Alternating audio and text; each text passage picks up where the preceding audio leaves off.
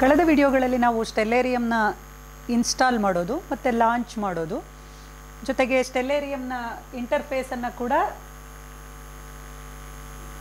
ಸ್ವಲ್ಪ ನಾವು ಅರ್ಥ ಮಾಡ್ಕೊಂಡಿದ್ವಿ. ಈ ಒಂದು ವಿಡಿಯೋದಲ್ಲಿ ನಾವು ಸ್ಟೆಲ್ಲೇರಿಯಂ ಟೂಲನ್ನು ಬಳಸಿ ಈಗಾಗಲೇ ಘಟಿಸಿ ಹೋದಂತಹ ಅಥವಾ ಮುಂದೆ ಆಗಬಹುದಾದಂತಹ ಕೆಲವು ಖಗೋಳದ ವಿದ್ಯಮಾನಗಳ ಬಗ್ಗೆ ನಾವು ಸ್ವಲ್ಪ ಮಟ್ಟಿಗೆ ತಿಳ್ಕೊಳ್ಳೋಣ. ಇಲ್ಲಿ ವಿದ್ಯಮಾನಗಳು ಅಂತ ಹೇಳಿದ್ರೆ ನಾನು ಏನು ಹೇಳೋದಕ್ಕೆ ಇಷ್ಟಪಡ್ತೀನಿ ಅಂತ ಹೇಳಿದ್ರೆ ಸೂರ್ಯಗ್ರಹಣ, ಚಂದ್ರಗ್ರಹಣ ಇವೆಲ್ಲವೂ ಘಟಿಸ್ತಾನೇ ಇರುತ್ತೆ ಖಗೋಳದಲ್ಲಿ. ಹಾಗಾದರೆ ನಾವು ಈಗಾಗಲೇ ಆಗಿ ಹೋದಂತಹ ಒಂದು ಸೂರ್ಯಗ್ರಹಣವನ್ನು ಹೇಗೆ ಸ್ಟೆಲ್ಲೇರಿಯಂ ಟೂಲನ್ನು ಬಳಸಿ ಅದನ್ನು ನಾವು ನೋಡಬಹುದು ಅನ್ನೋದನ್ನು ನಾನು ಈ ವಿಡಿಯೋದಲ್ಲಿ ನಿಮಗೆ ತೋರಿಸ್ಕೊಡ್ತೀನಿ. ಈಗಾಗಲೇ ನೀವು ಇಂಟರ್ಫೇಸ್ ಬಗ್ಗೆ ನಾವು ಚರ್ಚೆ ಮಾಡುವಾಗ ಸರ್ಚ್ ವಿಂಡೋ ಬಗ್ಗೆ ಮತ್ತು ಲೊಕೇಶನ್ ವಿಂಡೋದ ಬಗ್ಗೆ ಸ್ವಲ್ಪ ಮಟ್ಟಿಗೆ ಮಾಹಿತಿಯನ್ನು ನೀವು ಪಡ್ಕೊಂಡಿದ್ದೀರಾ.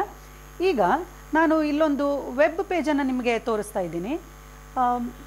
ಸೋಲಾರ್ ಎಕ್ಲಿಪ್ಸ್ ಜುಲೈ 22ನೇ ತಾರೀಕು 2009ನೇ ಇಸ್ವಿಯಲ್ಲಿ ಆಗಿ ಹೋದಂತಹ ಒಂದು ವಿದ್ಯಮಾನದ ಬಗ್ಗೆ ಇಲ್ಲಿ ಒಂದಷ್ಟು ಇನ್ಫಾರ್ಮೇಷನ್ಗಳು ನನಗೆ ವಿಕಿಪೀಡಿಯಾದಲ್ಲಿ ಸಿಕ್ಕಿದೆ. ಹಾಗಾದರೆ ಈ ಡೇಟ್ ಮತ್ತು ಏನು ಇಯರ್ ಇದರ ಬಗ್ಗೆ ಮಾಹಿತಿಯನ್ನು ಕೊಟ್ಟಿದ್ದಾರೆ.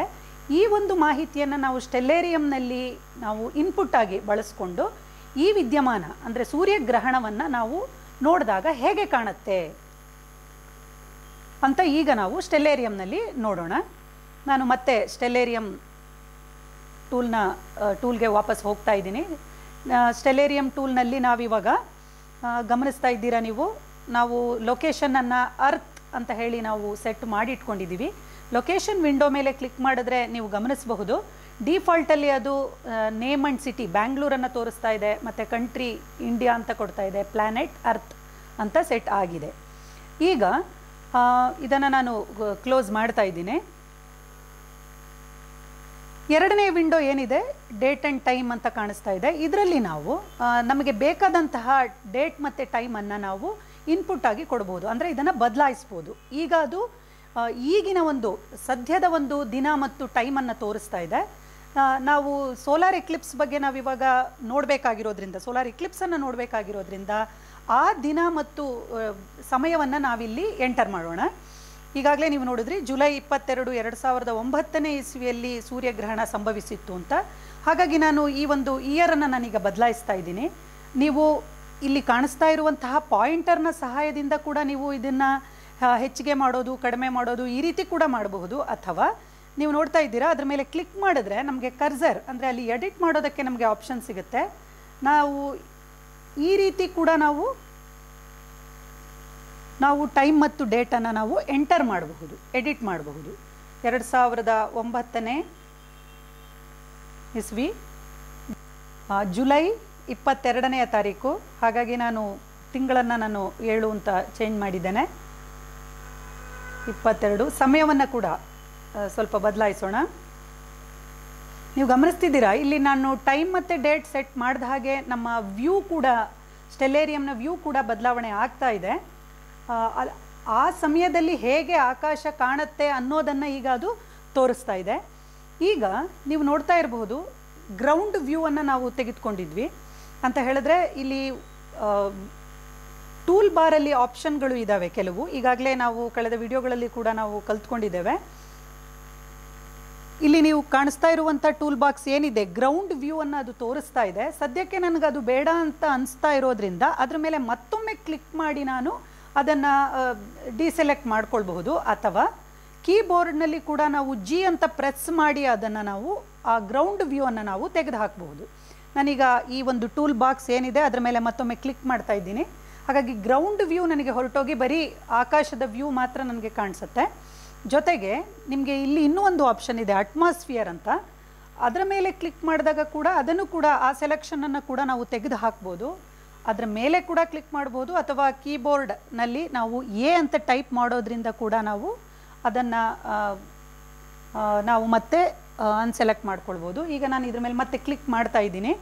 ಈಗ ಬರೀ ನನಗೆ ಅಟ್ಮಾಸ್ಫಿಯರ್ ಕೂಡ ಇಲ್ಲ ಮತ್ತು ಗ್ರೌಂಡ್ ವ್ಯೂ ಇಲ್ಲ, ಬರೀ ಆಕಾಶ ಮಾತ್ರ ನನಗೆ ಕಾಣಿಸ್ತಾ ಇದೆ. ನೀವು ಗಮನಿಸ್ತಿದ್ದೀರಾ ಹೇಗೆ ಕಾಣಿಸ್ತಿದೆ ಈ ಸಮಯದಲ್ಲಿ ಆಕಾಶ ಅನ್ನೋದು. ಈಗ ನಾವು ಸೋಲಾರ್ ಎಕ್ಲಿಪ್ಸ್ನ ನಾವು ನೋಡಬೇಕಾಗಿರೋದ್ರಿಂದ ಸೂರ್ಯನನ್ನು ಅದರ ಸ್ಥಾನವನ್ನು ನಾವಿಲ್ಲಿ ಹುಡುಕಬೇಕಾಗತ್ತೆ. ಈಗಾಗಲೇ ನಾನು ನಿಮಗೆ ಹೇಳಿದೆ ಸರ್ಚ್ ವಿಂಡೋ ಬಗ್ಗೆ ನಾವು ತಿಳ್ಕೊಂಡಿದ್ದೀವಿ ಅಂತ. ಈಗ ನಾನು ಅದನ್ನು ಬಳಸ್ಕೊಳ್ತೀನಿ. ಸರ್ಚ್ ವಿಂಡೋ ಅದನ್ನು F3 ಅನ್ನುವಂತಹ ಒಂದು ಕೀಯನ್ನು ಬಳಸಿ ಕೂಡ ನೀವು ಓಪನ್ ಮಾಡಬಹುದು. ಈಗಾಗಲೇ ನಿಮಗೆ ಕಾಣಿಸ್ತಾ ಇದೆ ಇಲ್ಲಿ ಸಣ್ಣ ಒಂದು ಪೊಸಿಷನ್ ಎಲ್ಲಿದೆ ಅಂತ ಅನ್ನೋದು. ಅಕಸ್ಮಾತ್ ನಮಗೆ ತಕ್ಷಣ ನಮಗೆ ಗೊತ್ತಾಗಲಿಲ್ಲ ಈ ಒಂದು ಸ್ಕ್ರೀನ್ನಲ್ಲಿ ಅಂತ ಹೇಳಿದ್ರೆ, ನಮಗೆ ಆಬ್ಜೆಕ್ಟ್ಸ್ಗಳನ್ನು ನಾವು ಸರ್ಚ್ ವಿಂಡೋದಲ್ಲಿ ಆ ಆಬ್ಜೆಕ್ಟ್ನ ಹೆಸರನ್ನು, ಆ ಆಬ್ಜೆಕ್ಟ್ ಅಂತ ಹೇಳಿದ್ರೆ ಇಲ್ಲಿ ಆಕಾಶಕಾಯಗಳು, ಅದನ್ನು ಟೈಪ್ ಮಾಡೋದ್ರ ಮುಖಾಂತರ ಕೂಡ ನಾವು ಹುಡುಕಬಹುದು. ಈಗ ನಾನು ಸರ್ಚ್ ಬಟನ್ ಮೇಲೆ ಕ್ಲಿಕ್ ಮಾಡ್ತಾ ಇದ್ದೀನಿ. ನೀವು ನೋಡ್ತಾ ಇದ್ದೀರಾ ನಾನು ಯಾವ ಒಂದು ಆಬ್ಜೆಕ್ಟನ್ನು ನಾನು ಅಲ್ಲಿ ಹುಡುಕಿದ್ನೋ ಅದು ನಮ್ಮ ಸ್ಕ್ರೀನಿನ ಮಧ್ಯಭಾಗದಲ್ಲಿ ಬಂದು ಅದು ಸೆಟ್ ಆಗತ್ತೆ. ಈಗ ನೀವು ಗಮನಿಸ್ತಾ ಇದ್ದೀರಾ ಸೂರ್ಯನ ಸ್ಥಾನವನ್ನು, ಜೊತೆಗೆ ಅದರ ವಿವರವನ್ನು ಕೂಡ ಇಲ್ಲಿ ಎಡಭಾಗದಲ್ಲಿ ನೀವು ಗಮನಿಸ್ತಾ ಇದ್ದೀರಾ. ಟೈಮ್ ಮತ್ತು ಡೇಟ್ ಕೂಡ ನಾವು ಸೆಟ್ ಮಾಡಿ ಇಟ್ಕೊಂಡಿದ್ದೇವೆ. ಈಗ ನಾವು ಸೂರ್ಯಗ್ರಹಣದ ಬಗ್ಗೆ ಮಾತಾಡ್ತಾ ಇರೋದ್ರಿಂದ ಮೂನ್ ಅಂದರೆ ಚಂದ್ರನ ಪೊಸಿಷನ್ನ ಕೂಡ ನಾವು ಗಮನಿಸಬೇಕಾಗತ್ತೆ. ಸ್ವಲ್ಪ ನಾನು ಸ್ಕ್ರೀನನ್ನು ಝೂಮ್ ಮಾಡಿ ನಿಮಗೆ ತೋರಿಸ್ತಾ ಇದ್ದೇನೆ. ನೀವು ನೋಡ್ತಿರಬಹುದು ಮೂನ್ ಕೂಡ ಇಲ್ಲಿ ನಮಗೆ ಗೋಚರ ಆಗ್ತಾ ಇದೆ. ನಾನು ಝೂಮ್ ಮಾಡಿದಷ್ಟೂ ಸೂರ್ಯ ಮತ್ತು ಚಂದ್ರರ ಸ್ಥಾನಗಳು ನಮಗೆ ಬಹಳಷ್ಟು ನಿಖರವಾಗಿ ನಮಗೆ ಗೊತ್ತಾಗ್ತಾ ಇದೆ. ಈಗ ಈ ಟೈಮ್ ಏನಿದೆ ಅದು ನಾನು ಎಲ್ಲಿವರೆಗೆ ಸೆಟ್ ಮಾಡಿದ್ನೋ ಅಷ್ಟೇ ಇದೆ. ಈ ಟೈಮನ್ನು ನಾನೀಗ ಮುಂದಕ್ಕೆ ಹೆಚ್ಚಿಸ್ತಾ ಹೋಗಬಹುದು. ಇದು ಗಂಟೆಗಳನ್ನು ತೋರಿಸ್ತಾ ಇದೆ, ಎಷ್ಟು ಗಂಟೆ ಅನ್ನೋದನ್ನು ತೋರಿಸ್ತಾ ಇದೆ. ನಾನಿವಾಗ ಇದನ್ನು ಟೈಮನ್ನು ಇನ್ಕ್ರೀಸ್ ಮಾಡ್ತೀನಿ ನಿಧಾನವಾಗಿ. ಎರಡು ರೀತಿಯಲ್ಲಿ ನಾವು ಈ ಟೈಮನ್ನು ಸೆಟ್ ಮಾಡ್ತಾ ಹೋಗ್ಬೋದು, ಅಂದರೆ ಜಾಸ್ತಿ ಮಾಡೋದು ಅಥವಾ ಕಡಿಮೆ ಮಾಡೋದು ಮಾಡಬಹುದು. ಒಂದು ನಿಮಗಿಲ್ಲಿ ಟೈಮ್ ಮತ್ತು ಡೇಟ್ ವಿಂಡೋದಲ್ಲಿ ಏನಿದೆ ಇಲ್ಲಿ ಅಪ್ವರ್ಡ್ ಪಾಯಿಂಟರ್ ಏನಿದೆ ಅದನ್ನು ಕೂಡ ನೀವು ಕ್ಲಿಕ್ ಮಾಡ್ತಾ ನೀವು ಟೈಮನ್ನು ಜಾಸ್ತಿ ಮಾಡ್ತಾ ಹೋಗ್ಬೋದು. ಅಥವಾ ಟೂಲ್ ಬಾಕ್ಸಲ್ಲಿ ಕೂಡ ಒಂದು ಆಪ್ಷನ್ ಇದೆ, ನೀವು ನೋಡ್ತಾ ಇದ್ದೀರಾ ಇಲ್ಲಿ ಆ್ಯರೋ ಮಾರ್ಕ್ ತರಹದ್ದು ಕಾಣಿಸ್ತಾ ಇದೆ.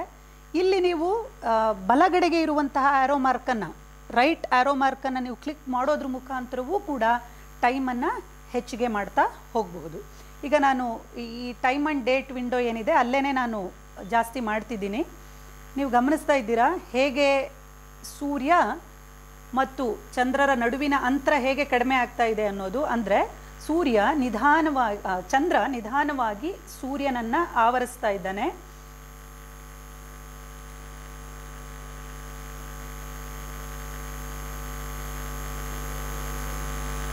ಈಗ ಗ್ರಹಣ ಪ್ರಾರಂಭ ಆಗಿರೋದನ್ನು ನೀವು ಗಮನಿಸಿದ್ದೀರಾ. ನಾನು ಹೀಗೆ ಟೈಮನ್ನು ಸ್ವಲ್ಪವೇ ಜಾಸ್ತಿ ಮಾಡ್ತಾ ಅದರ ಸ್ಥಾನವನ್ನು ಕೂಡ ನಾನು ಗಮನಿಸ್ತಾ ಹೋಗ್ಬೋದು.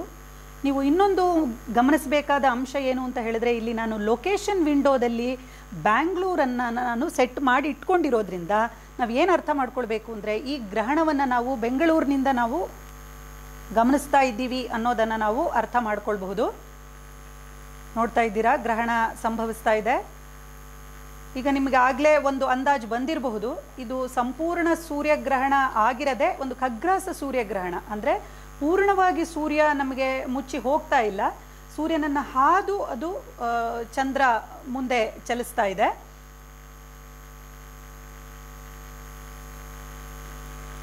ಇನ್ನೇನು ಗ್ರಹಣ ಮುಗಿತಾ ಇರೋದನ್ನು ನೀವು ಗಮನಿಸ್ತಿದ್ದೀರಾ. ಅಂದರೆ ಒಂದೊಂದು ನಿಮಿಷಕ್ಕೂ ಕೂಡ ಹೇಗೆ ಸೂರ್ಯನ ಚಲನೆಯಲ್ಲಿ ವ್ಯತ್ಯಾಸವನ್ನು ನಾವು ಗಮನಿಸಬಹುದು ಅನ್ನೋದು ನಿಮಗೆ ಗೊತ್ತಾಗ್ತಾ ಇರಬಹುದು.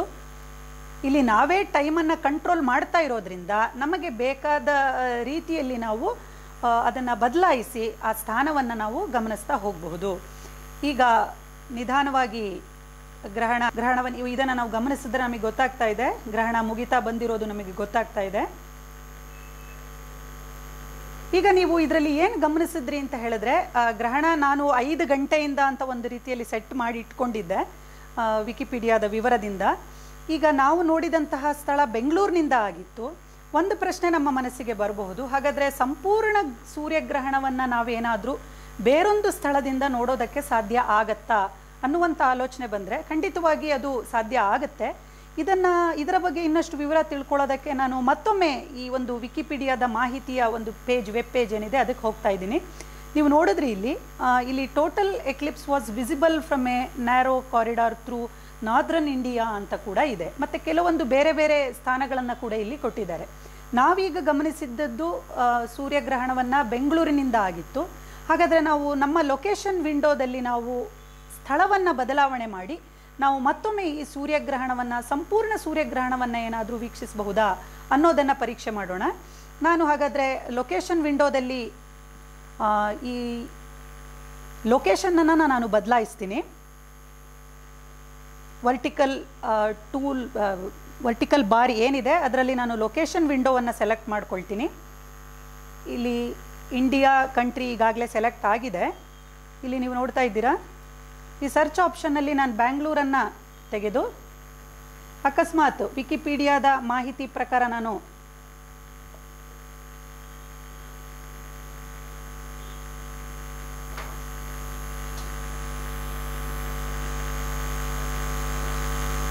ನಾರ್ತ್ರನ್ ಇಂಡಿಯಾ ಅಂತ ಇರೋದ್ರಿಂದ ನಾನು ಜೈಪುರ್ ಅಂತ ಹೇಳಿ, ನಾನು ಬ್ಯಾಂಗ್ಳೂರನ್ನು ತೆಗೆದು ಜೈಪುರ್ ಅಂತ ಹೇಳಿ ನಾನು ಟೈಪ್ ಮಾಡ್ತೀನಿ. ನಾನು ಜೆ ಅಂತ ಟೈಪ್ ಮಾಡಿದ ಕೂಡಲೇ ಬೇರೆ ಬೇರೆ ಸ್ಥಳಗಳನ್ನೂ ಕೂಡ ಇದು ನನಗೆ ತೋರಿಸ್ತಾ ಇದೆ. ಅಂದರೆ ಅವೆಲ್ಲದನ್ನೂ ಕೂಡ ನಾನು ಸೆಲೆಕ್ಟ್ ಮಾಡಿಕೊಂಡು ಸೂರ್ಯಗ್ರಹಣವನ್ನು ವೀಕ್ಷಿಸಬಹುದು ಎಲ್ಲ ಸ್ಥಾನದಿಂದನೂ ಕೂಡ. ಈಗ ಸದ್ಯಕ್ಕೆ ಅದು ಜೈಪುರ್ ಅಂತ ಸೆಲೆಕ್ಟ್ ಆಗಿದೆ.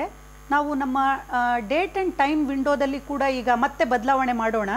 ಇಲ್ಲಿ ಸಮಯವನ್ನು ನಾನು ಮತ್ತೆ 5 ಗಂಟೆಯಿಂದನೇ ಪ್ರಾರಂಭ ಮಾಡ್ತೇನೆ ನಾನು.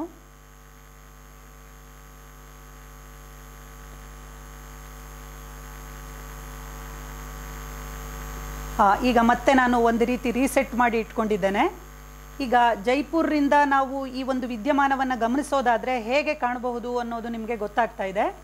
ಅದೇ ಥರ ನಾನು ನೋಡಿ ಈ ಜಾಗವನ್ನು ನಾನು ಬದಲಾಯಿಸಿದ ಕೂಡಲೇ ನೋಡಿ ಹೇಗೆ ಚಂದ್ರನ ಸ್ಥಾನ ಕೂಡ ಬದಲಾವಣೆ ಆದದ್ದನ್ನು ನೀವು ಗಮನಿಸ್ತಾ ಇದ್ದೀರಾ. ಅದೇ ಥರ ಇನ್ನೂ ಒಂದು ಆಪ್ಷನ್ ಇದೆ, ಜೈಸಲ್ಮೇರ್ ಅಂತ ಕೂಡ ಒಂದು ಆಪ್ಷನ್ ಇದೆ. ಅದನ್ನು ಕ್ಲಿಕ್ ಮಾಡಿದಾಗ ಮತ್ತೆ ಚಂದ್ರನ ಸ್ಥಾನ ಹೇಗೆ ಬದಲಾವಣೆ ಆಯಿತು ಅನ್ನೋದನ್ನು ನೀವು ನೋಡ್ತಾ ಇದ್ದೀರಾ. ಅಂದರೆ ಈ ಯಾವ ಸ್ಥಳದಿಂದ ಬೇಕಾದರೂ ನಾನು ಈ ಸ್ಥಳವನ್ನು ಆಯ್ಕೆ ಮಾಡಿಕೊಂಡು ಈ ವಿದ್ಯಮಾನವನ್ನು ನಾನು ಗಮನಿಸಬಹುದು. ಈಗ ನಾನು ಇವೆಲ್ಲವುದನ್ನು ನಾನು ಪರೀಕ್ಷೆ ಮಾಡಿದೆ. ಈಗ ಇಲ್ಲೊಂದು ಕಾಣಿಸ್ತಾ ಇದೆ, ಜೈಗಾನ್ ಅನ್ನುವಂಥ ಒಂದು ಸ್ಥಳವನ್ನು ನಾನು ಆಯ್ಕೆ ಮಾಡ್ಕೊಳ್ತಾ ಇದ್ದೀನಿ. ಈಗ ಮತ್ತೊಮ್ಮೆ ನಾವು ಟೈಮನ್ನು ನಾವು ಜಾಸ್ತಿ ಮಾಡ್ತಾ ಹೋಗೋಣ.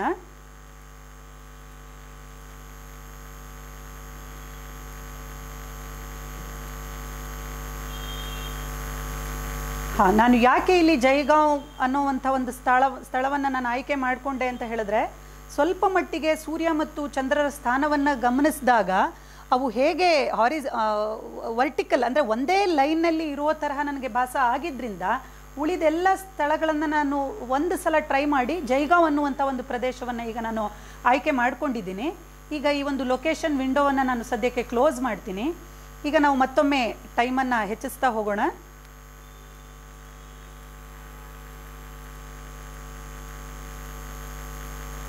ನೀವು ಗಮನಿಸಿದ್ರೆ ಹೇಗೆ ಚಂದ್ರ ಪೂರ್ಣವಾಗಿ ಸೂರ್ಯನನ್ನು ಮರೆಮಾಚ್ತಾ ಇದ್ದಾನೆ, ಹೇಗೆ ಗ್ರಹಣ ಸಂಭವಿಸ್ತಾ ಇದೆ, ಒಂದೊಂದು ನಿಮಿಷದಲ್ಲಿಯೂ ಕೂಡ ಹೇಗೆ ಬದಲಾವಣೆ ಆಗ್ತಾ ಇದೆ ಅನ್ನೋದನ್ನು ನಾವು ಸ್ಪಷ್ಟವಾಗಿ ಇಲ್ಲಿ ನೋಡ್ತಾ ಹೋಗಬಹುದು.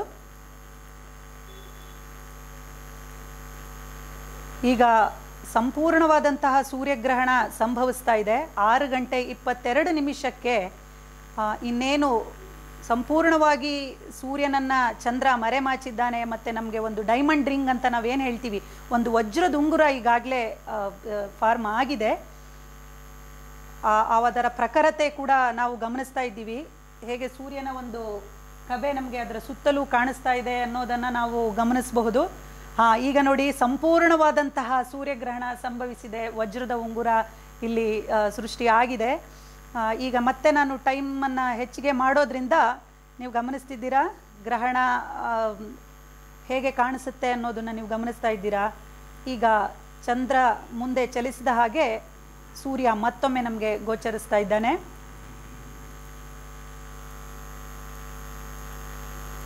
ಅಂದರೆ ಒಂದೊಂದು ನಿಮಿಷದಲ್ಲೂ ಆಗುವಂತಹ ಬದಲಾವಣೆಯಿಂದಾಗಿ ಚಂದ್ರನ ಸ್ಥಾನ ಇದರ ಬದಲಾವಣೆಯನ್ನು ಕೂಡ ನಾವು ಇಲ್ಲಿ ಸ್ಪಷ್ಟವಾಗಿ ಗಮನಿಸಬಹುದಾಗಿದೆ. ಜೊತೆಗೆ ಅದರ ವಿವರವನ್ನು ಕೂಡ ನಾವಿಲ್ಲಿ ಎಡಬದಿಯಲ್ಲಿ ನಾವು ನೋಡ್ತಾ ಹೋಗಬಹುದು, ಏನೇನು ಬದಲಾವಣೆ ಆಗ್ತಾ ಇದೆ ಅನ್ನುವಂಥದ್ದನ್ನು. ಈಗ ಸೂರ್ಯಗ್ರಹಣ ಪೂರ್ತಿಯಾಗಿದೆ